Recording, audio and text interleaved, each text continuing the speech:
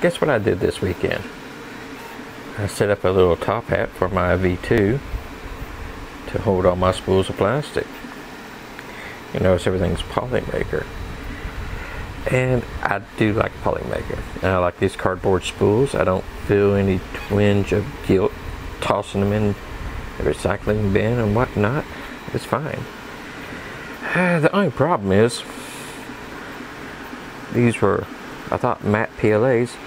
But if you look really closely, can you? No, you can't.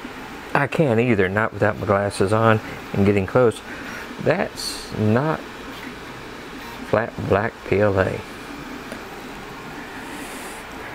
I mean, it looks like flat black PLA. Now, that's carbon fiber PLA, which means I'm not using $20 a kilo spool of plastic. I'm using $35 a kilo spool of plastic.